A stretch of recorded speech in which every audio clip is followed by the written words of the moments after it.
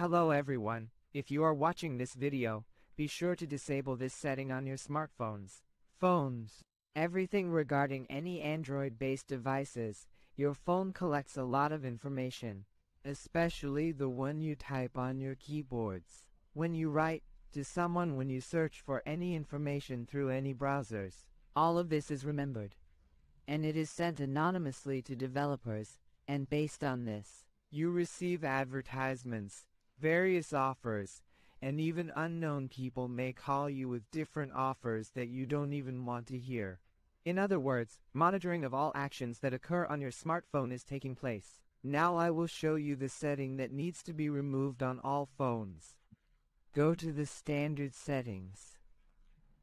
Look for advanced settings further. Special features. Click on Vision. Find the line, Speech Synthesis. Here, by default, the Google Speech Services synthesizer is set.